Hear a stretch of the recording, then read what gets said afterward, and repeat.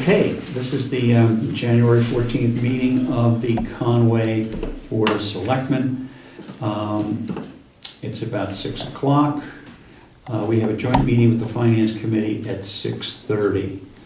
Our meeting is being videotaped by Frontier Community Access Television for viewing by our residents and the public later on. Okay, first item on the agenda, we have minutes of January 14th. Has everybody had a chance to look at the minutes? Yeah, they look fine. Yep. Of course, Lisa did an outstanding job with the minutes as usual. Unfortunately, Lisa is not feeling well tonight. We hope she gets better shortly. As usual, very good job on the minutes. I'll make a motion that we approve the minutes for the January 7th meeting. Do I have a second? Yeah. All in favor? Aye. Okay, no warrants tonight. It's not a warrant week. Next item on our agenda is meetings attended by select board members. Phil, do you have any since last week? We went last week to the small town whatever. Small town summit on education funding,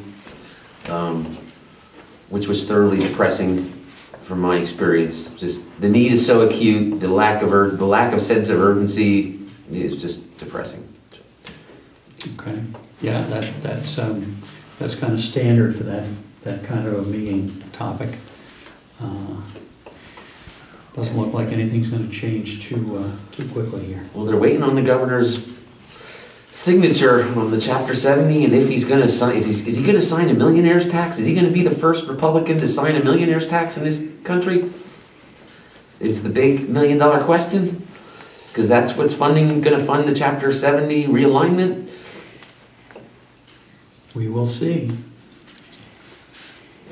Okay, Bob, you have any? So on Tuesday, we had a Conservation Commission meeting where we had one item of business, which was the Nexamp, looking at the Nexamp property and reviewing it with them, and at our next meeting, 2 weeks from last Tuesday, we will be reviewing all of the documents, and so I'm still, learning all of the rules of the Conservation Commission, but we'll be looking at, they do appear like they'll be cutting trees fairly close to wetlands and things like that, and whether it's in the buffer zone or not, and we'll be reviewing, all of the work that they'll be doing in the area of the array. So it's interesting and good education for me. Great. Okay. And yes, Phil and I went to the Small Town Summit, and what was a little different about this from the small town perspective was we didn't sit there and just talk about charter schools and transportation funding and all of the usual topics that are school topics. We spent most of the meeting talking about the upcoming bill that will redesign Chapter 70 funding and a little bit touching on Adam Heinz's rural aid, sparsity aid, and whether that's enough, and the fact that that's really not a solution, although it certainly is welcomed but it was mostly talking about the legislation, which was good. Yeah. And on Friday, I went down to Natalie's office hours, which she's going to periodically hold. She's holding them spread out all around the county, and she was in Shelburne Falls, and so I sort of wanted to just welcome her up to our end of the county, and along with Phoebe Walker and a bunch of other people who are glad to see her there. Great. And I know you may have been there earlier, but last night Phil and I went to Bruce Juanette's spaghetti supper, and anybody that didn't go, you missed a good, wonderful spaghetti dinner. I was meaning to go to that, and unfortunately, we didn't make it. So for many of us, the Patriots game was also kind of in the way, and so we went after the game was over, and that was fine. Okay. I will note that at the Small Town Summit, I did reflect the town. I did complain to Senator Hines' representative that they did put out a press release for his rural school aid bill, promising Conway money and promising Frontier money. And when the bill came out, there was no money for Conway and there was no money for Frontier. And I did register my dissatisfaction with that, which apparently struck some people as overly strong levels of dissatisfaction. But I tried not to be overly strong in that area. So. I see. I see.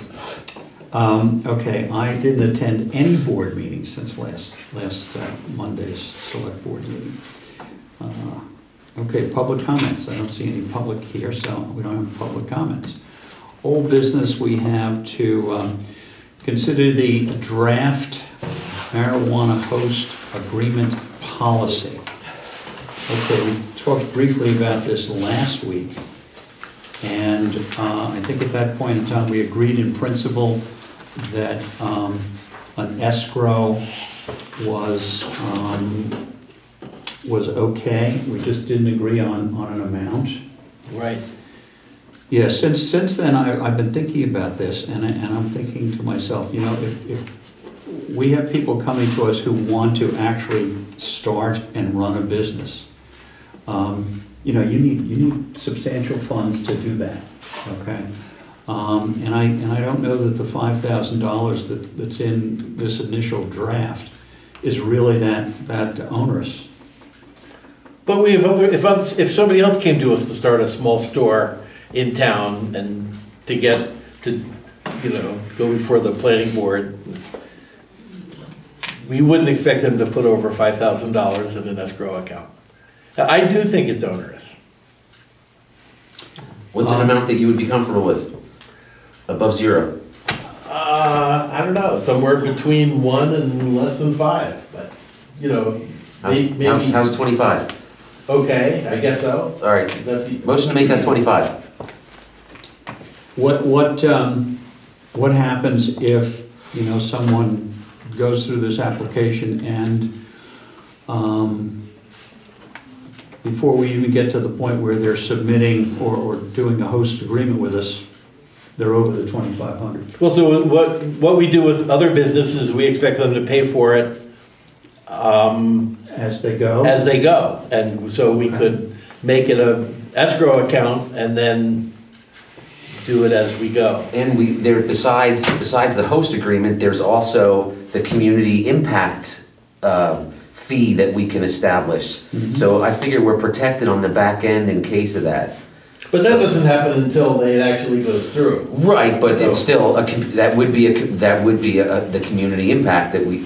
So I figured I wanted to put something in here just to keep the tire kickers in a car salesman. That's a car salesman tech. That's another reason for a higher number, is to keep people from wasting our time with, hey, you know, I want to do something here in town when they really don't have the means to really accomplish that. We're not seeing that now. I was not impressed with either the argument that this is too much on its own sake, or the argument that the 3.5% was too much. Cause you're talking about plants, someone growing plants. Mm-hmm. So 1,000 plants to grow plants to cover the 3.5% tax is another 35 plants. It doesn't seem to be that onerous. Assuming that, because they you know, the same thing with this. This is another 50 plants, but it seems like I can't really since this stuff, we're not going to be really presented with novel questions of law or novel questions of fact that might be for our lawyer for the first time to get. But I can't really see them chewing up $5,000 in legal fees, and I thought 2,500 was just more friendly. And that if they go over it, we can get after them with the draft, with the community. So you want to be friendly? I like friendly. Yeah. Friendly's good. All right, so right now we're looking at a $2,500 number. Yeah. So I'll second his motion. Did you make a motion? did. For I 2,500? did. Okay, and you seconded his Yeah. motion? Yeah, Okay, all in favor? I'll say aye. Aye? Okay. All right, so everything else about this is okay except that number, correct? I think we agreed to everything. You know, there was some issue about, you know, how accurate the draft plan had to be, but it's a draft. Yeah, I think this covers all the bases. I think Yeah. the only thing we were, you know, in a bit of a disagreement about was that Right. escrow number. Yeah, none of the other towns are doing it at all, except Buckland. As far as I can tell, Buckland is the only town that's charging money up front. So we're looking at their agreement, but no other town, at least as far as I was asking Tom, no other town's doing it. So, Well, you know, you have a situation where somebody comes to you and says, hey, we want to do this, this, and this, and they don't put any money up front, and it blows up, and you're stuck with legal fees, and they're down the road somewhere. So no, I understand why we want to do it, but I'm not opposed to it. Yeah, okay, all right. So, all right, so we're then in agreement that everything else is okay, and we've agreed on that, changing the 5,000 to 2,500. Great. All right? So I will make up a final copy of that for your signatures. And, sorry I didn't have that for tonight. Well, you That's all couldn't right. have. That's all right. Great. Okay, next item is to consider Jack Remy as the subject of in memoriam in the annual report. I think that we all knew Jack Yeah. and knew of his contributions to the town as well as the community. Any considerations other than Jack for this situation? This was recommended by Ginny. By our town clerk. I would also suggest adding our town clerk to the tribute.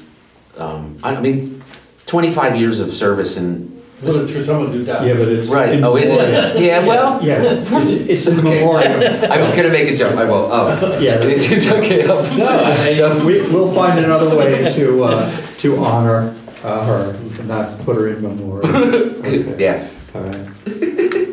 Motion? Yeah, we'll. Your little, the blurbs of highlights, when he did the Boyden Schoolhouse in he was also president of the Historical Society for most of the time that he was president of the Historical Commission. So he actually worked with both organizations to get them to do the Boyden Schoolhouse. The way it read, it seemed like he dragged the other organization along with him, but he was actually president of both. I don't know if that matters or not, but. Okay. All right, well, I'll make a motion that we, with the recommendation of our town clerk, Virginia Moulton, that we take her recommendation, approve her recommendation that Jack Remy be the subject of the in memoriam in the annual report. Do I have a second? Second. All in favor? Aye. Okay. Robert, how are you? Hi, how are you? Okay, next item is to appoint Peter Jeswold and Hank Horstman to the Highway Facility Committee. Do we have, who's recommended them to the committee? The chair of the committee is recommending them, Walter Goodrich. They both have indicated their interest and willingness to serve. Two solid additions. Excellent. I'm impressed.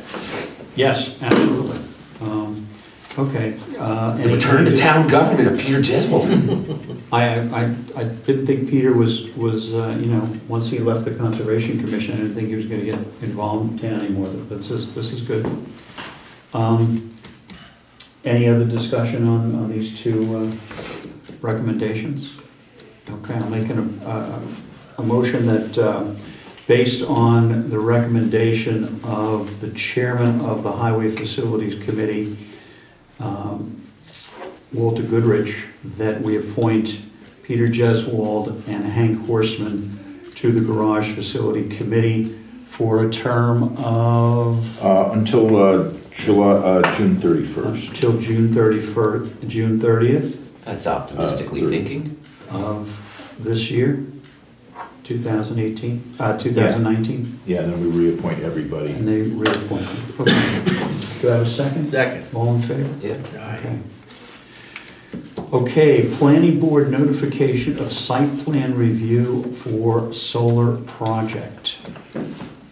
This is on here officially as an agenda item. We had the mail last time. I just wanted to mention again that we have all of the documents for the proposed solar project on Main Poland Road at the town office.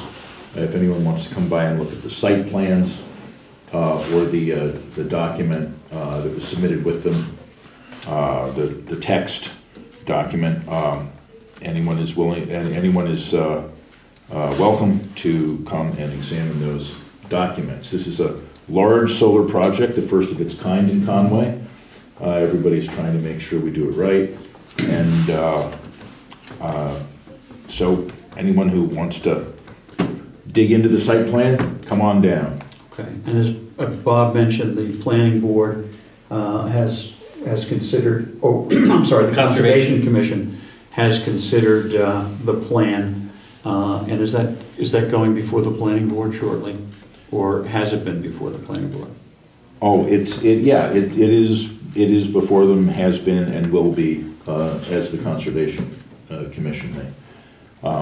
And Joe came to the Conservation Commission meeting just to hear the presentation again. Okay. Hear what questions came up. Okay. All right, so that's an information item. Yeah, the planning board is more or less coordinating the project, but the Concom has its independent job to do as well. Mhm. Okay.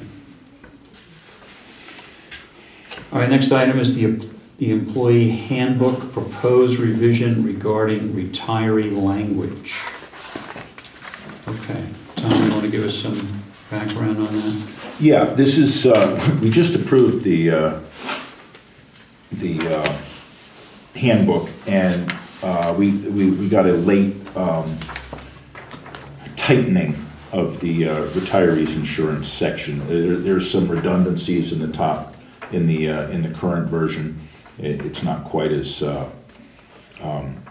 tight as it might be. We did add the dental earlier, with retirees paying 100% of the dental premium.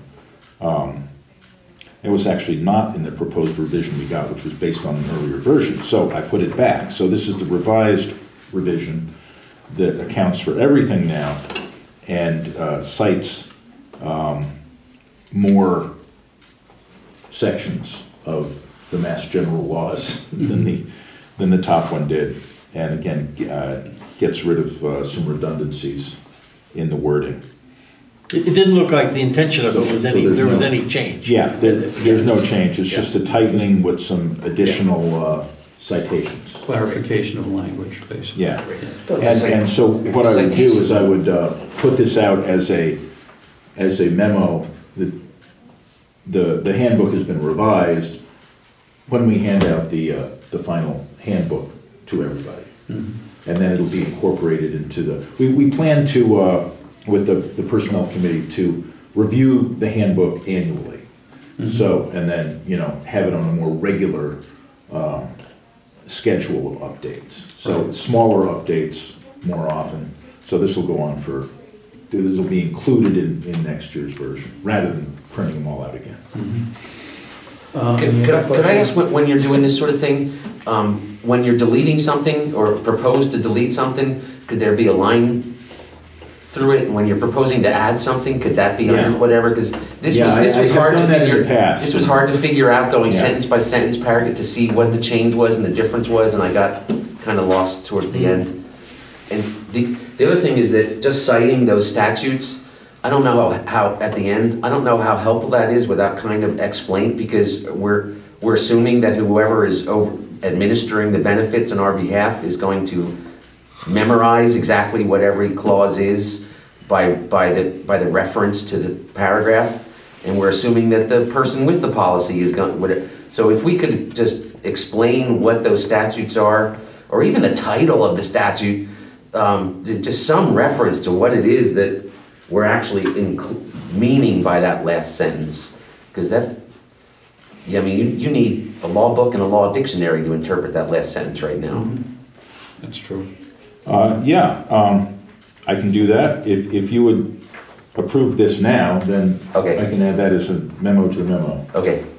Okay. Any other questions on this? No. Okay, I'll make a motion that we approve the change in language from the current version of retirees insurance to the proposed version of retirees health and life insurance as presented by our town administrator, with those changes to be added as Phil has suggested. Do I have a second? Second. All in favor? Aye. Okay, next item is Chapter 61B, right of first refusal, John L. Harris, map 407, lot 2, Shelburne Falls Road. Okay, has everybody had a chance to look this over? Okay. Does anybody see an interest that the town may want in this property? I think I know the property. I mean, I've never walked the property, but no, I'm thrilled that it's going to get sold, and it's been for sale for a long time. Mm-hmm. And I can't imagine the town would make good use of it. I totally agree. Phil? Well, it looks like it's a nice little piece of property. You know where it is? Yeah, it's just a hayfield. No. It's rocky, hilly. No, this is the split of Shelburne Falls Right. Road and Bardswell Ferry Road up on the left, and the topography is like this. Oh, yeah. Between Bartlesbury Ferry and Newhall Road, the opposite side of the street. It's across from Nelson. And there's two brooks that go through the middle of it too. And there's an Strange. agricultural exclusion on it? Is that what the Well, the 61B is basically keep it as forest land. It's heavily forested now, and it would keep it, it keeps it, it encourages people to do like logging and have it reviewed and have a logging plan and things like that. So why would somebody spend $200,000 on 30 acres of rocky, hilly? It's not for us to say. That's a deal. 230 acres in Conway for 200,000? Yeah. Well, not if you can't put it. You can't put out. You can't do You it. could probably put a house on it. Somewhere. It would be work, but It's last. you would not be growing hay on it. All right. All we're deciding is whether the town wants it. And this is, we're still in the middle of the process. As you see from the policy document that I handed out, there's a complex process of consultation that goes on during the decision that the town might not have a compelling interest to buy the property. So, since I've been here, there's been no instance in which the town had a compelling interest to get involved in the right of first refusal.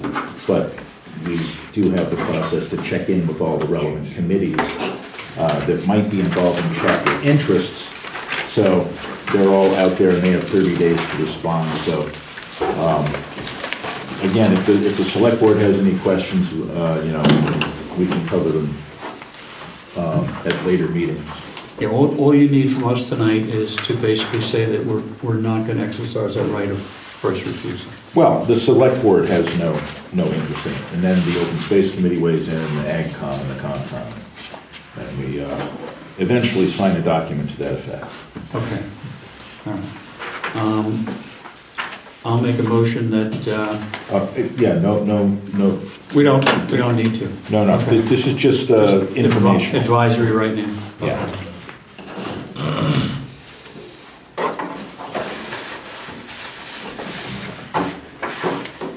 Okay, we have 4 minutes before our joint meeting with the Finance Committee. Let's skip down to items not anticipated. Do you have any items not anticipated? I do not.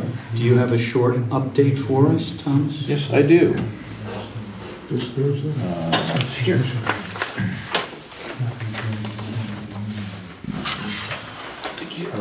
For committee news, the Capital Improvement Planning Committee will be meeting Wednesday night to begin considering the capital requests. I have let the chair know my proposed budget approaches for the Capital Stabilization Fund and the current round of requests. And I'll be going over those in some detail after we hear the departments. The Highway Facility Committee is meeting Wednesday night with Andrea Woods of the FERCOG to go over possible approaches to funding, including the possibility of building the two buildings as two separate projects. Whoa. Something I know that some people have been very interested in the possibility of. So what will it take to do that? Will be one of the items. What time is that meeting? I'm sorry? What time is that meeting? That's at 6. Is this Wednesday, day after tomorrow? Yes. For budget and town meeting, I'm considering starting a special revenue fund for audits, as the current practice of biannual audits means a difference of between $15,000 and $20,000 each year. A fund that receives a steady $12,000 per year would be able to pay for such audits without changing people's taxes year to year. That would be a mechanism to smooth out the any changes in taxes. So it would cost us a little more, but Yeah. Well, just to start off, to make sure that we have enough to do what we need to do. And we could do that this year, but more on that later. I've adjusted the highway figure for winter roads, wages, and salaries. And I actually had to do it with some other departments too, but you haven't heard from them yet. The figures we were using did not include the 2.5% general pay raise from last year. We were using the requested amount rather than the approved amount. That raises the line item from $18,874 to $19,346, or $472. I've still not gotten, I cannot say I have still not gotten several town budgets. I got all my town budgets now, and I am making progress on the budget document. We're in a strong financial position, but I want to move forward smoothly and not spend all our free cash. I believe it is still possible to have all of the money articles in the body of the warrant, that is, aside from Article 2, the omnibus budget article, be funded from sources other than raising and appropriating money, whether free cash, capital stabilization, or other sources. That's really good news. Very good news. In other news, I've applied for a community compact best practice for the FERCOG's accounting programs idea for a training program. We went over that last time, and the select board agreed that would be a good project. And at least 3 of the 4 frontier towns are interested in the community compact efficiency and regionalization grant proposal to see what the scope and structure of a regional human services function would look like. The superintendent is also considering it, though I will say he has some skepticism for regional projects. He did indicate to me that he would love a human resources person though, and Well, that, yeah, so the first step is to figure out what that would look like. So I plan to move forward on that as well. And that's my report. Great. Thank you, Tom. Questions? Any questions for Tom? No? Okay.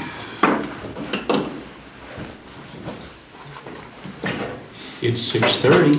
We're ready for our joint meeting with the Finance Committee. Are you expecting anybody else to come? Well, Tom should be there. Okay. Do you want to wait a couple of minutes? Sure. Okay. Do we have any select board comments? Comments by the select board? No comments by the select board.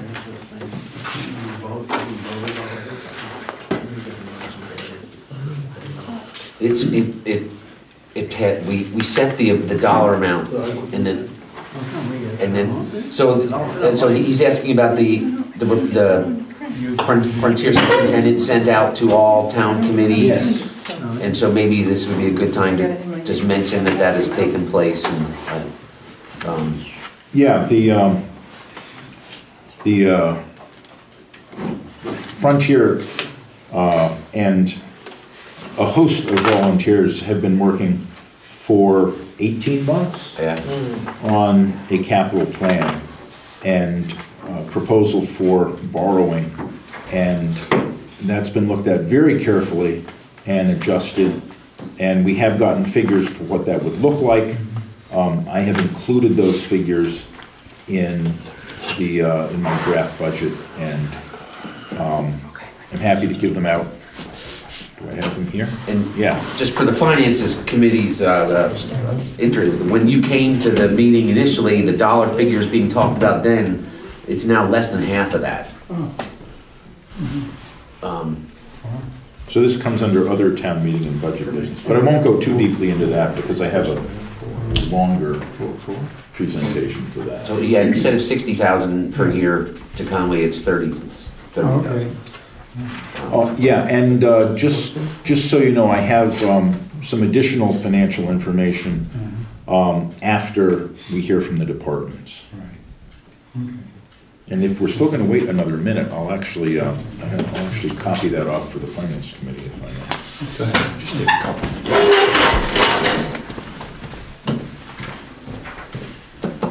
All right, while Tom's doing that, we'll go on to mail. Okay, Tom got an email from Senator Markey concerning the PEG access funding. And essentially, the Federal Communications Commission is currently considering a proposal to alter at cable operators' discretion the terms of government agreements between local governments and cable operators. The proposal puts at risk critical funding for PEG stations, as well as broadband connections to schools and other public buildings. That is why I sent a letter to the FCC chairman, Ed Pye, expressing my concern for this proposal that would jeopardize community television and urging the commission to consider the proposal's potential impact on PEG stations. I was pleased that 10 other senators joined my call to protect community television. He goes on to give us some information about the PEG channels throughout the country and the importance of those channels. So there is some resistance to what the FCC wants to do, and hopefully that funding stays in place so that we're able to have our PEG funding and to bring our residents the great videos that are done by Frontier Community Access Television and guys like Dan. So for people who are following at home, you may remember when Chris Collins came in and we had a discussion in our board meeting about this issue. And it's basically that Comcast would be allowed to deduct the cost of our having a channel on their network. So there's lots of little things that they could deduct, and all of that money today is what funds FCAT. And you know, without, if this goes through, it would mean we could not have a public access television station like we do today.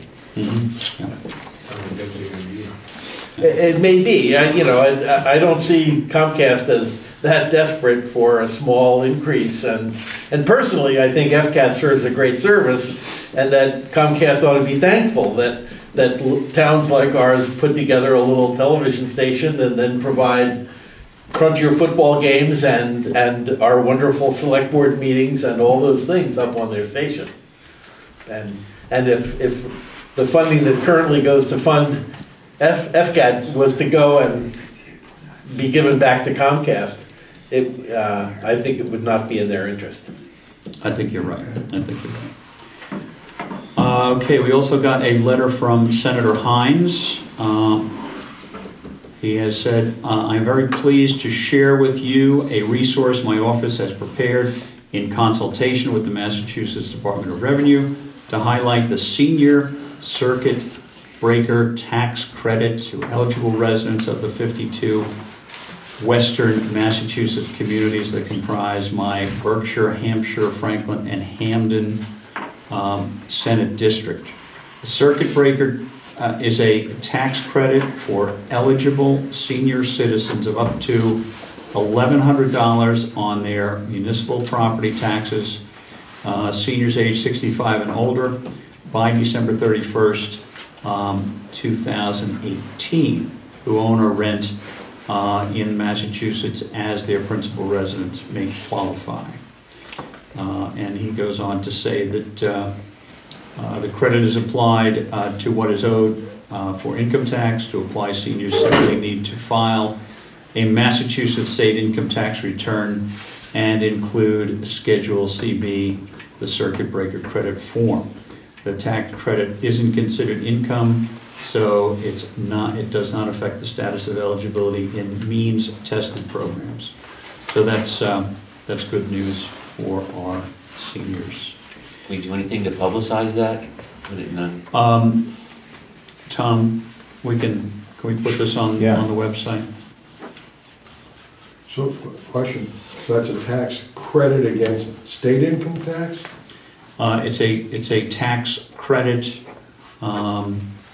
applied to what is owed for income tax, yes. Okay, It would have to be Mass so State. it's not gonna impact our collections, our revenue? No, No, not at all. Okay. Not at all. It'll impact them in Boston. And they can give us less for schools.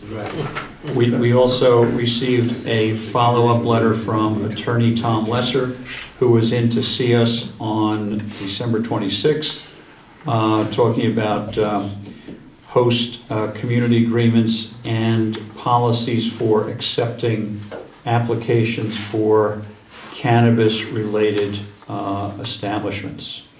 And he just gives us some information in the letter and included the guidance on host community agreements from the Cannabis Control Commission, which I'm sure Tom already had, but that's good.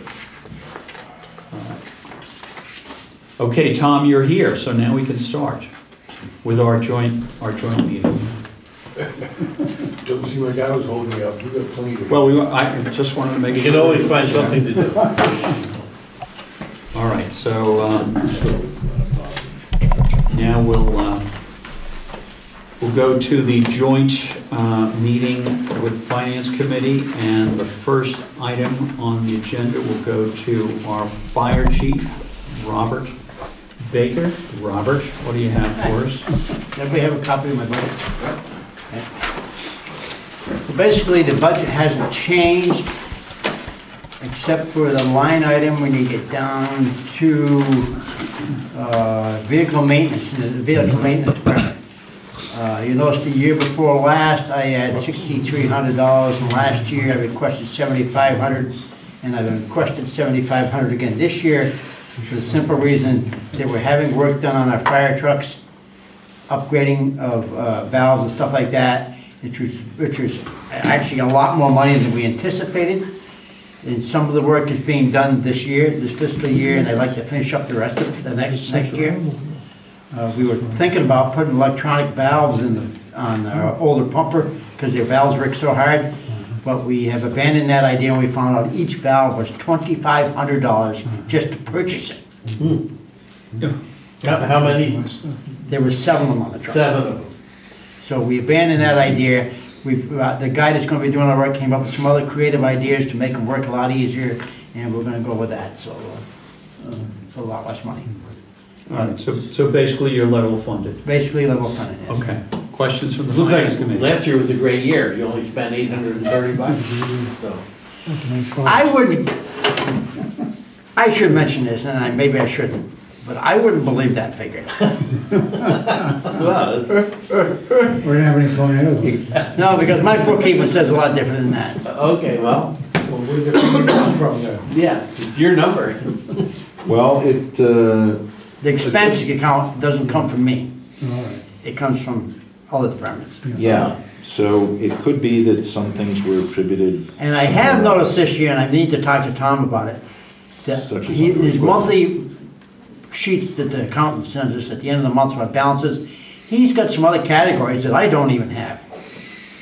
Yes, we continue to work on wrestling it into shape. And is a couple of them this past month, the ones that weren't there before, so he's relabeling accounts differently than I am. Yeah, And that could be part of that figure. that has to do with the switch over of accounting software that they went through and Right, there. so we need to get on cue for next year with that, get them all lined up and get the money proportionate properly, then those will look better. Those figures look closer to reality.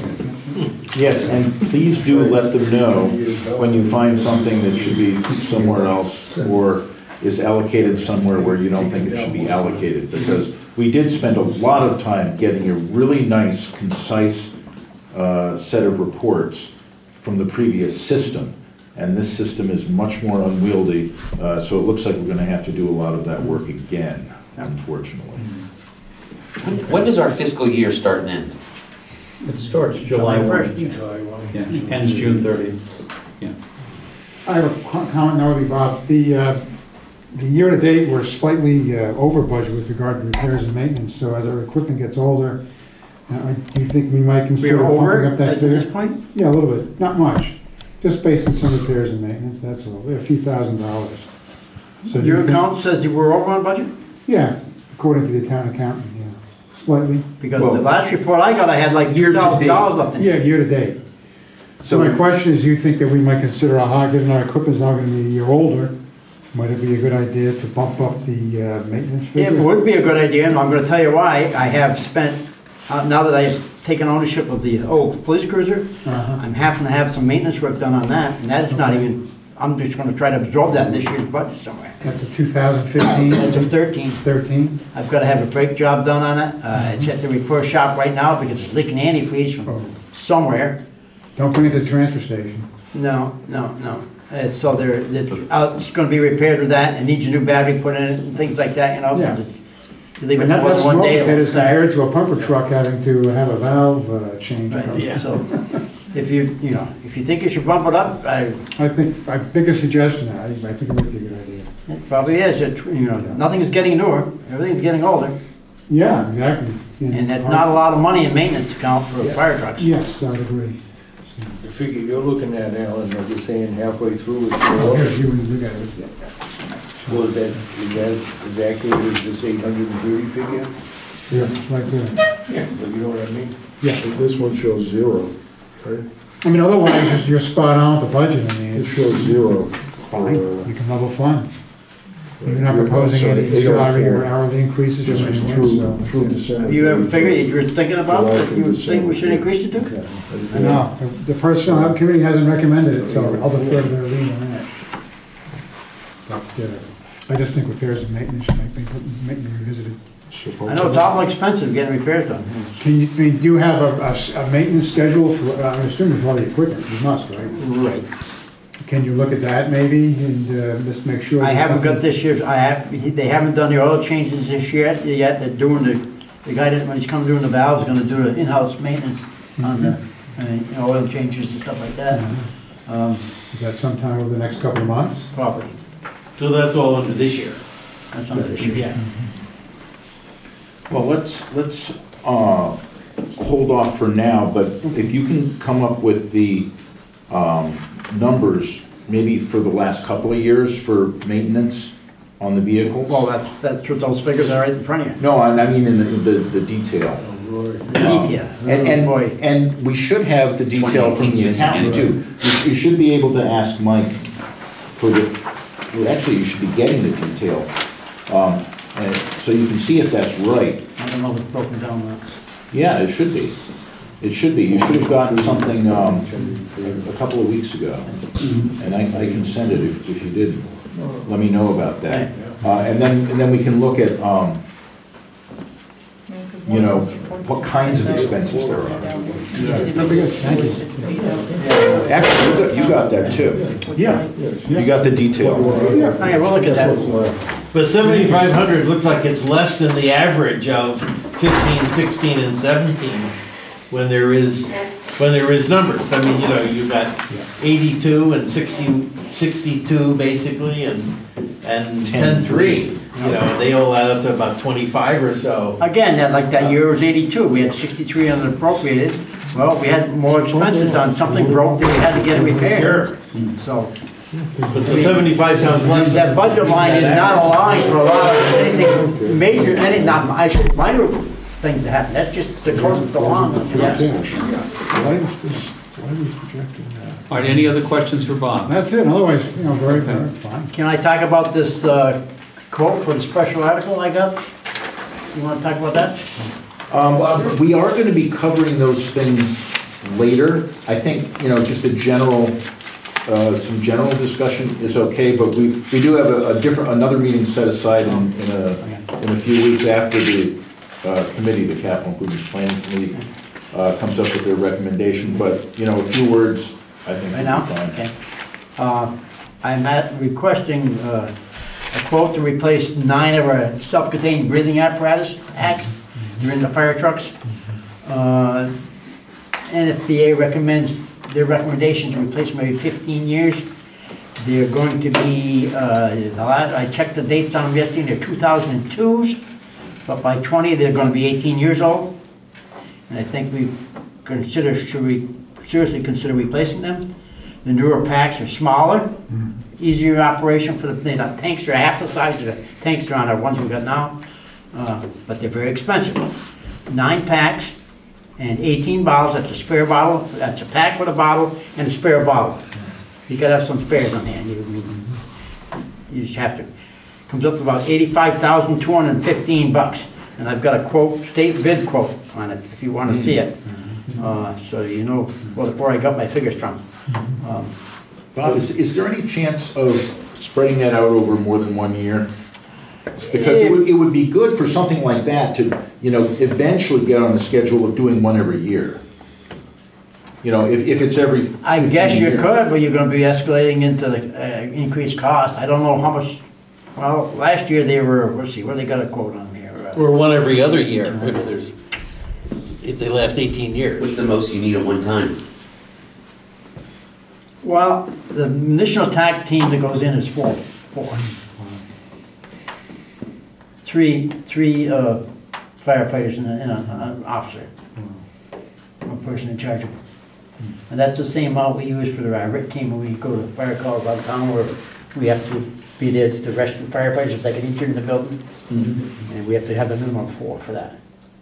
They prefer 5, but they have to have a minimum of 4. So, Over 9,000 apiece. yep, they're the actual cost of the pack is $6,200 a piece. And the 4.5-inch strap with a buckle, which is, I don't know why it's listed separate, is $350 a piece. That's still part of the pack. The amplifier, so you can communicate with each other, is $535 a piece. And the cylinders are $1,100 a piece. The older cylinders we got, we paid $980 for when we bought them. The new ones are gone up to $1,100, so it's escalating, prices are going up. So every year they get more and more expensive. One other thing I have on here is a Scott Insight Full Kit Medium, which is it's a $1,650 figure, and I've only put one in here, and it is a in the mask thermal imager. It mounts right here, it's a little device mounts here right inside the mask, and the guy gets full imprint. We carry a big handheld when we go into a fire call. Checks temperatures, can tell you where the hottest spots are and stuff like that. This device is much smaller, but it's built into the mask. The operator doesn't have to carry anything. Wherever he turns and looks, it's going to give him a projection on the inside of the mask. So it's like night vision? Like Luke Skywalker. Not like night vision, it's picking up heat. Oh, it's heat vision. The wonderful thing about it is you can go into a totally black room, and if a person's laying on the floor, still alive, been alive for a while, and they're warm, the body's warm, it'll immediately light it right up on your screen so you can pinpoint right where it is. Good, yeah. Because we know, Jim knows, when we go in some of the buildings sometimes, and smoke, you can't see that far in front of yourself, never mind down the other end of the room. All right, we'll talk about that in more detail later, Bob. Great, fantastic. Thank you much. Thank you. Thank you. Jimmy, you're up. Okay. Yay. All right, well, for some goofy reason, mine wouldn't print out normally, so I've got it kind of written sideways here. Not a lot of changes. I mean, I went up on like the radio fees because we got nailed this past year because the county-wide fees increased for everybody, and we didn't know about it until it was too late. So I did bump that number up a little bit just in case it goes up again. Yeah. The radio system in the county is aging, and you know, at some point something is going to have to be done with it, and it's going to have a trickle-down effect to all of us that use the system. Right. So that, I think that was pretty much the biggest increase on anything. I went up a little bit on the software support because that program is also changing and evolving, and that price is going to, yeah, it went up a little bit. That is going to go up as well, potentially. I'm not sure by how much because I haven't gotten the exact figures from Ambi Pro yet, but I wanted to allow for any changes in that.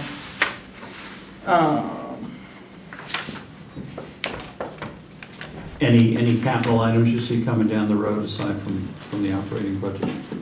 I don't Just to give us a think quick. so.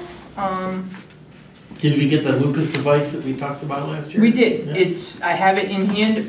It's not in service yet because we haven't done in-house training with the company, with the holidays and everything. That's kind of gotten screwed up. But I anticipate by the end of the month we should have it in service. Great.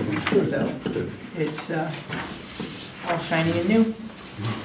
Are you able to collect money? Well, last year you talked a lot about how hard it was to, because of a state law change, I think that. Well, just in the fact that the law is if somebody has Medicare, we can't bill them for anything over and above what we get reimbursed, which it's not really a change, but those numbers keep changing as far as what we get reimbursed from Medicare. And that number did go down this year, or this past year. And the insurance companies now pay the person that got carried, and you have to get the money from them, right? Not always. I think that depends on the insurance company. I don't honestly know because the billing company deals with all of that. I see, yeah. I know periodically they will email me or send me a letter saying, you know, they got a letter from the insurance company saying they paid the patient directly and therefore they have to do, basically it's just them notifying me of whatever extra steps they're taking to get the money. And usually the insurance companies, our billing company will bill the insurance company. If the insurance company has paid the patient directly, then they'll tell Coastal, who's our billing company, what happened. And then it kind of, for the most part, it all comes out in the end and it all gets figured out. It's just a matter of a couple extra steps sometimes.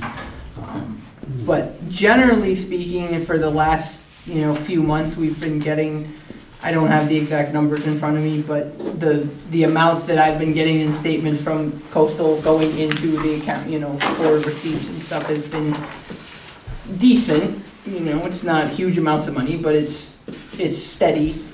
And I don't know what the exact amount is right now, but it seems to be, they haven't been emailing me saying we need to, have stuff abated or anything like that yet. So, or saying that people are in severe arrears or anything like that. So Great. Good. we're holding our own. Any questions for Jim? You said Medicare before. Did you mean Medicare or Medicaid? Both, technically. Both. Yeah, Medicare is for elderly, Medicaid is for income, low income. And basically the same rules apply to both. That we get the same reimbursement rate from the Medicaid rate is set by the Medicare rate. Right. And you cannot bill a higher amount like you would bill if it was an insurance, like a private insurer. correct. I'm not 100% sure on the Medicaid versus Medicare. I know the elderly, we can't bill, we can't go to them for the additional balance of, what the rate, the amount would be total. So I guess my question is it a losing proposition when you're handling Medicaid and Medicare? If that's all you Pretty- had, Yes. would we be losing money on the ambulance? Probably in the long run, yes, because especially if we have to have an intercept with a paramedic, because that fee is a flat fee of either between $275 and $300. And it can go up. It can, and it most likely will as everything else goes up and other amounts go down. So, and last I knew, the amount that we were getting reimbursed from Medicaid or Medicare was, I think, $375. So if we have to pay $300 for an intercept, then, we got $75 left towards everything else. That's why it's staffed by volunteers. Any other questions? So, I mean, my question to you is, it would also be the same question to Bob and to Chief Kenny too, is what impact would the closing of Shelburne and putting that in the town of Greenfield to help finance their library or whatever Oh, you mean? I mean, that's one of The Shelburne Falls Fire District to re- Right, that you keep here, that one of the town of Greenfield's ideas to fund their library and their Yeah, new lower police the parts of the budget. is to have Shelburne Control close Mhm. and to have that taken up in a Greenfield town office, and then Greenfield bill all, and that struck me as something that, Yeah, I don't think that's gonna happen. Yeah. all We're right. not We have part a of- meeting coming We're not up part to of talk the about district anyway, so. Yeah. So I guess so my question was, did that have any impact on us? Where do our fees that we're paying for radios, where do they go to now? And, The radio fees go to the FROCOG. Yeah, sure. They're the ones that are managing the radio system for Franklin County. So they write It's the- grants to. It's the Franklin County Emergency Communications System, and there are some real problems with it. And FERCog is attempting to get state funding for it because it needs to be replaced. And they've been working on it now for at least 3 years. And there's some serious problems. They're looking for both state and federal money to make sure that the system can either be replaced or we can maintain the system adequately enough to make sure our emergency communications are working properly. And it's been a real battle. Okay. So that's being. Basically, they're putting a lot of Band-Aids on the radios and hoping that they keep working until That's a grant or some kind of state funding comes through, because it's a huge expense. That's exactly what's happening now. If it has to be replaced, it's an $8 to $10 million ticket, and that would have to be, if the state, or we don't get federal or state funding, then that expense comes from the towns of Franklin County. So that would be a huge expense. So right now, FERCog is doing everything it can to make sure the system is maintained properly, and looking for that state or federal funding to perhaps replace the system, because it's old and the towers are sometimes out of sync and there's all kinds of problems. But the FERCog's on top of it. I have one last question. Yeah. How is our billing for the ambulance handled? I mean, it's a billing service that we use. Are we convinced that they are capturing all the dollars that can be captured? Because the way this system is, Yeah, if your coding isn't exact, I mean, maybe there's procedure, like a medical practice. If there's Yeah. procedures they're doing in the ambulance and it doesn't make it onto the bill, you don't get it. Right, and I mean, a big part of that is in our reporting of what we do, which as long as we do our reports, 'cause I send a copy of our report, our run report, and To the billing service. the face sheet from the hospital that has all of the patient's information and insurance and whatnot to the billing company. If we don't put something that's done, Right. you know, on that report, then if it's not in writing, it didn't happen. So part of that is our, you know, on us, and we try to make sure that we document everything that we do or did. As far as, you know, what their checks and balances are, I honestly, I don't know. Well, but you see, We you have- get reimbursed for what you put in for. Well, it pays, you see, the problem could be that they write it into the report and the billing service misses it. And then there's a gap. There's no one to challenge Right, it. but Well, But you would notice Right. that. Based on the report, you Well, They get a percentage of what they collect. so Only if you're Yeah. auditing the bill would you notice. Right, and you know, I don't see what's actually Yeah, sent from the you won't billing see it company either. to the insurance company. The medical clearinghouse I mean- works almost like it's impenetrable, forget about it. I work with medical practices and how it bills Yeah, and I codes mean, and how it goes to the clearinghouse. they bill us on what they collect for us, so I figure that's an incentive for them to make sure that they do their job right. Yeah. I think a lot of it comes down to honesty and trust. I mean, Well, I but also- don't have a good answer for I you. mean, if you have basically. someone, if you can have someone audit the medical billing service to make sure they're properly coding, but I mean. It also comes down to the medical practices in particular, they all have their idiosyncrasies, and they wind up working with clearinghouses that understand their idiosyncrasies, or that over time they found have produced more revenue for them.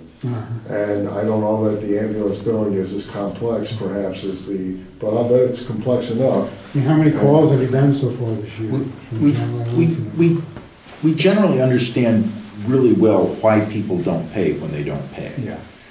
And there are some people Well, who that's another don't story. pay, and that's, That's a different issue. Yeah. but I don't think that our collections are very different from any other ambulance I operation. mean, put it this way, I they don't weren't, think we so. would return service, but someone hasn't paid, we can't refuse service. I mean, No, I just, An idea of. you know, it'd be nice to know that the billing was accurate. No, honestly, Oh, so I you're don't. not sure when you bill for Because this or this or this, you're not sure what that is? I don't know what the exact billing breakdown is that comes from the billing company to the Right. insurance You company.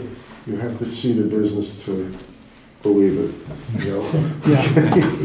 And I've got just one thing to bring it up a little bit out of the weeds. Yeah. As you know, we put in some money from the operating budget for the ambulance operations every year. And we raised that last year because the receipts are variable. They're a little bit volatile, and we were getting a little bit nervous that we didn't have enough in there. And thought a little bit more in the operating budget would be good, taking a little bit less from ambulance receipts reserved. And I just wanted to let people know, which I'm gonna go over a little bit, maybe not in so much detail after you leave, so I just wanted you to hear this too. That right now I have the ambulance reserve for receipts reserved is about $52,000. And I'm proposing taking $22,000 of that out for funding the operations. And I think it's another, there's a certain amount that I'm gonna propose to go into ambulance stabilization too. I actually don't see that on here. That still seems pretty conservative, Tom. But that's what we do, is we take a chunk of the ambulance receipts reserved that have not gone to operations and put it into the ambulance stabilization for the next ambulance. The next ambulance. So that's, I just wanted to sort of lay out that that's on track here. Still over $300,000. Okay, thank you, Gemma. Yeah, thank you. Have a good night. Did you got any questions?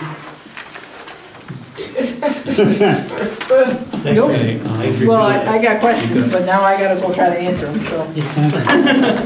Other town meeting and budget business.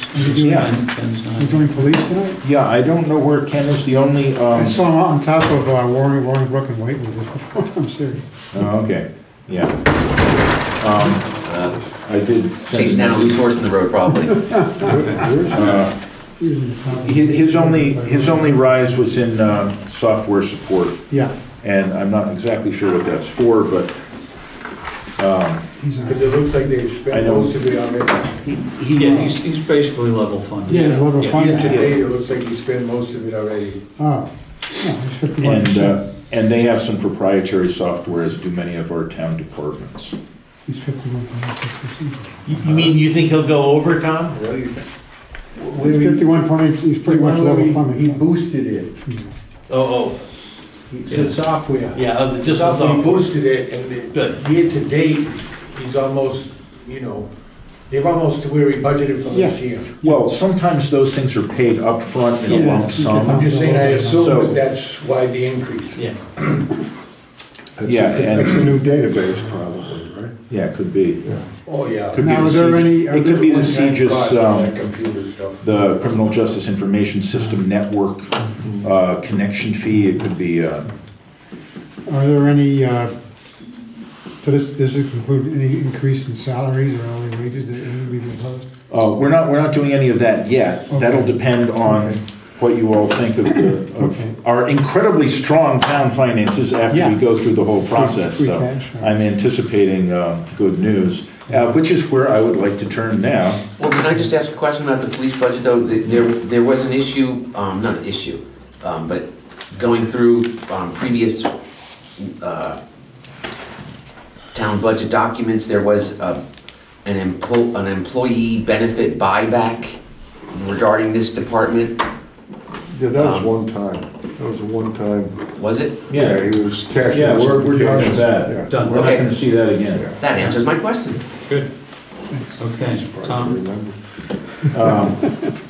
We have 3 documents here for you right now. Is a preview of the budget that I'm developing. All of it's draft, except the free cash chart. So you can see, we got a lot more free cash this year. A lot of that was due to selling properties. I have a much more in-depth description of that. If you are interested, I'll just, I can, let's see if it's worth finding it right now. You talk I don't about think so. tax taking, that kind of? The reason why we got so much free cash, a good chunk of it is one-time stuff that we're not going to get again. We sold some properties. We had,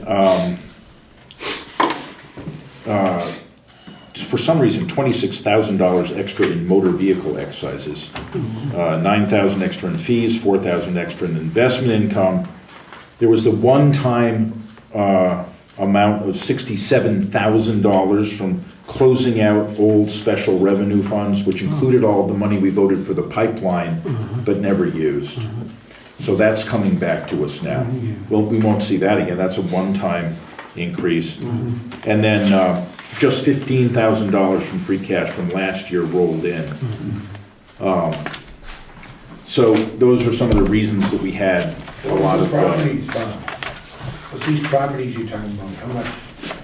I don't know which ones in particular. Jan keeps a list of those, Oh, but okay. You mean, when you say properties, you're talking real estate? yeah. If the town I mean, takes something for besides tax the title. The excise tax and the 67,000 one time, and the 15, okay, then it was property. Yeah, What's the total then? 438, I think, something like that. Which is, more than I would even aim for. So I don't expect that we'll see that again. We will see some extra money next year from the Comcast build-out, because we tax utilities on their personal property. That's Comcast's personal property, and we tax it. So now that there's more of it, we're gonna tax more. When will Lee know the figures? She had mentioned an email to me about a month ago that she's still waiting. You think it'll be between now and time we vote on the final budget, that she'll find out with the Comcast? No. All right. Well, Yeah, we're gonna tax them more, but we're gonna have to pay their fee. Where that'll go is on the revenue side of the budget. Yeah. And what it'll show, it'll either have us have more excess levy capacity, it'll have us have, some degree more of excess levy capacity. That's the only way it plays out. That's off topic. So there's a couple of paired charts here. The projected special articles for money. One is by department and item, and the other is by the source of funds. So happily, they both add to the same figure. Always challenging that. So these are right now the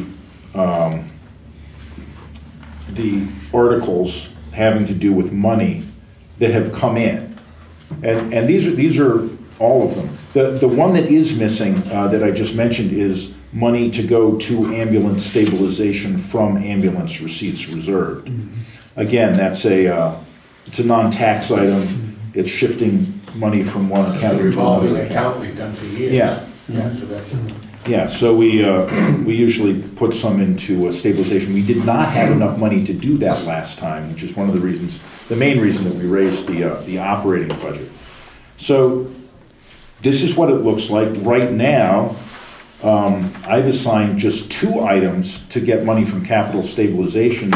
The truck, the second item under highway, they're getting a big truck, 6-wheel truck, or they're asking for one.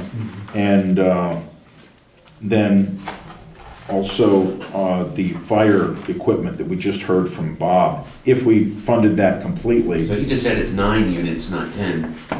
Yeah. But I like your idea too, though, of maybe 4 now and 1 per year or whatever that your idea was. I'll correct that.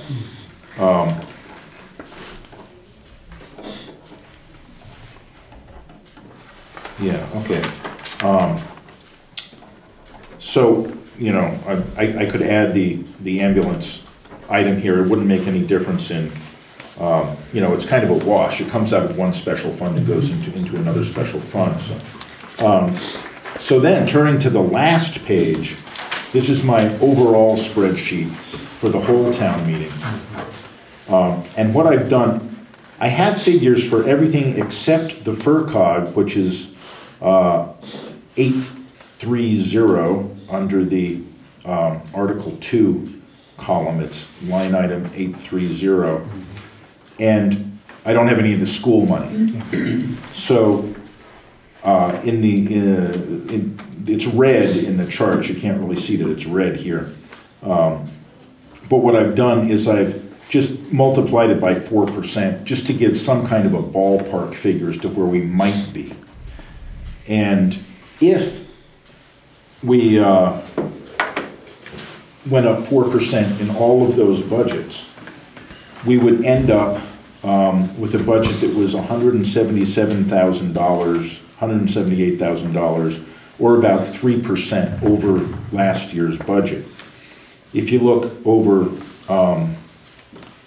on the bottom right, the town subtotal rises only a total of $22,000. The school subtotal rises about $140,000, which is kind of typical. right. So that's where that extra, that's the breakdown town and school for that extra money. All in all, just an extraordinarily strong financial situation. Now, the school increase doesn't take into account any negotiated contracts that are ongoing, right? Yeah, There will be a placeholder number put in the budget starting next month before the public hearing. and just one other thing to point out. For the money articles, none of them are assigned to raise and appropriate. So the only raise and appropriate items are Article 2, the operating budget for the town, which, again, thank you, free cash, thank you, pipeline that didn't come, and we're in a great position. This also allows us to move somewhat under $100,000 of free cash money into next year. And the longer we can push some of that money out, the more of a cushion we'll have as the new growth from the Comcast buyout and these one-time, bonanzas from cashing out earlier articles recede. We'll be able to smooth out the increases with that free cash if we're able to roll it over till the following year. It's a sign of good fiscal health if a town can roll over a certain amount of free cash to next year. Last year to this year, we only rolled over $15,000. I'm hoping it's closer to $80,000 or $90,000 this year. So you mean the Comcast build-out? Yes. I don't think we're buying out Comcast. So I just That build out. Yeah. So where'd you come up with 20 grand for OPEB? We've been doing 10,000. Yeah. And Auditors. what I'd like to try to do is make an argument to whoever's rating our town for a credit agency the next time we do any borrowing. I'd like to make the argument that OPEB is it's under 0.5% of our operating budget for Conway, which is really, really low. There are some places, like Worcester, that are in a very bad, dangerous situation. Springfield, Holyoke, Boston. Due to, All of them. Yeah. Everybody. Because they're all in. small There's towns. no one in good shape. So, but that's my argument about OPEB, that the system as it exists cannot function. Right. And that, If I can just continue answering your Okay. question, and then you can Well, say what's on all of our minds. trying to narrow my question. Yeah. Okay. So the argument that I want to make is, I'd like to get at least 2 years' worth of our OPEB obligation into the fund, and then pay our OPEB out of that fund going forward. So that we can say to the ratings agencies, for 5 years, we've been paying our OPEB out of our OPEB operating fund. Out of the amount the auditors. And try to make that an argument for them seeing that we're a better financial steward. Because otherwise, we've got $1.5 million in OPEB obligation, and it's ridiculous to lock up that amount of money. So, and as you say, it's not sustainable in the long run anyway. We should always be looking for healthcare cost containment arguments and issues and supporting those as well. There's a limited amount we can do on the local level about that. But, so I'll let you take it from there. But I mean, I've seen scenarios of what it will take to get OPEB to where it needs to be, and it's billions. Well, And- the OPEB obligation is based on worst-case situation. Yeah, it's an actual- Totally worst-case situation. And that's why those numbers look so high. Our auditors have audited our OPEB for fiscal year 18, so it's So available. how much OPEB do we have currently? We've only got about, it's either $20,000 or $30,000 in the Yeah. account And now. we're still paying, so we're not withdrawing from there, we're paying as we go along, Yeah. this year, the next year, Right, the next year. and what I'd like to see is $100,000 in that fund, Yeah. so that we can pay it every year and be able to pay it 2 years in a row, and say to whoever's doing our rating, we've been paying out of our OPEB fund for this many years. Yeah. And that, I don't know if that'll make a difference or not, but it's about the only strategy I can think of for a small town that really doesn't want to sock $1.5 million away into an account that we'll never use. So what was last year's, 10,000. We put in 10,000 last year. last year's obligation? Oh, About, 50-some thousand it dollars. gets calculated every 2 years as part of a. So it's, I'm not talking about Or it OPEB. may even be less than that, it may be like 25. I'm I talking about think, retiree benefits. What do we pay? Yeah. So what was that amount? I think it was 25. Okay, so it's in I that had thought it area. was 50. So that sounds like a lovely idea. Yeah, so we're getting up towards 50, which would be close to 2 years, and maybe I'd like to see, I originally was thinking we paid 50 and we had like 100 in there, but Jan corrected me. Excuse me for not remembering that right away. Yeah. Our actual OPEB, as opposed to the other things that are in that account, are So about 2 years would 25 be a closer year. to 50,000. And who do you have to convince? Is that the rating agencies? Yeah. Is Well, Scanlon still our auditor? I'm sorry. Is Scanlon still our auditor? Those are the- fact, we're paying OPEB, I think, for a small town to begin with, it's pretty. The 2-year cost would be near 50,000. Yeah. Not 100. So the thought would be Yeah. that we'd have lower borrowing costs if we'd go pay for a rating and float a bond to borrow money, right? I'm sorry? It would lower our borrowing costs, that's the thought. Well, it's an Potentially. argument to make that I think a small town can make, Yeah. that they might look and say, oh, Yeah. so you do know what your situation is, you're paying attention to it, you're not in any danger, you know? The OPEB account is one of the first things the rating agencies look at Yeah. to judge your financial Sure. health. Number one is revenues. Because most towns are like zero in Yeah. their Oh, OPEB yeah, account. yeah. And that's no good. And that's why for OPEB, the OPEB for big cities, for the Holyoke, the Springfield, the Worcester, Yeah. OPEB is a state liability for all Yeah. intents and purposes, Yeah. and it will be, it has to be, there's no other. Yeah. And those towns like us that are being responsible are gonna get punished for that. We're not gonna have state bailout, whereas the ones that don't pay this are gonna get a state Yeah. bailout. And I wonder whether the lack of a state bailout in the future compensates for the Lower credit rate. and you know, where that comes out at, but Higher credit rate. If there's a state bailout, it will also, you know, that'll be when a municipality goes into state receivership. And that is a very steep price to pay, and that means austerity all around, and we certainly don't want to be in that situation. On the other hand, we're never going to have a problem with OPEB. Yeah. But we do need to show that we're doing something about it and thinking about it, and I think this will help us make the argument that not only are we thinking about it, we're thinking about it creatively and responsibly. Yes, very good. On the revenue side, I'm told that there's 7 new housing starts in Conway scheduled over the next year, is that? what? Really? Right? Yeah, I think so, 7. And is there any idea of what the estimated value tax base that might be right now? Well, you look at the average cost of a house today, right? Is 300,000. 300,000, so it's probably Times 7, somewhere 2 around million. 2 So you're talking another 39,000 revenue can potentially generate in fiscal year like 21, right? All right. Sure.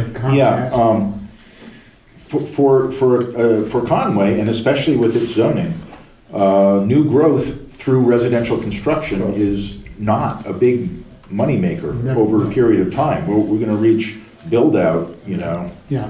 at some point, and we've been simulating it over the last 10 years. Yeah, yeah. I So, think that's the highest number of housing starts in this town in any period of time, in at least a decade, right? Oh, absolutely. Oh, yeah. but, you know, that's not a forever strategy. It's not a Of course. sustainable strategy to do that unless, you know, we change the zoning and let subdivisions in, and I don't think anybody wants to do that here. They'll let more rich people build in $1 million homes with no kids that go to public school, that's what That's right. That's exactly what we want. I have a question. I missed last week's hearing. Did we discuss bridges as part of the highway last week? Well, yeah, he mentioned that You said it was the long-term Poland plan. Road Bridge is on the state It's schedule on for the state schedule to 2023. be funded. We will not have to pay for it. The state will pay for That it. we voted to pay for Pay last for it year at indirectly. town meeting. The state's gonna pay for that in 2023. we pay for it, we have one directly. That is what we were being told, and I would It's a- characterize it It's as a a theory. maybe. Okay. It's a Well, we maybe. have like Yeah. 10 bridges, right? It's a maybe. Yeah. 10 bridges we're talking? Well, Well, that was number one on the hit parade. Yeah, so, No, we have one that needs to be repaired now. So that repair was never done? It's going to be done, no, it hasn't been because it's on the list to be done by the state in 2023. Okay, so At the we, moment, there's no money allocated for it. Ron is optimistic the bridge can last that long. okay. Yeah. The wooden cribbing will hold. Yeah. He said he'd make The it. bus drives over that bridge. and I said I'd spring for a canoe to help go if it fails. I'd like to Start go. a ferry Okay. service. Any We other dismissed the questions dinner for- table? For Tom? None. Again, Okay. preliminary figures. Yeah. Yeah.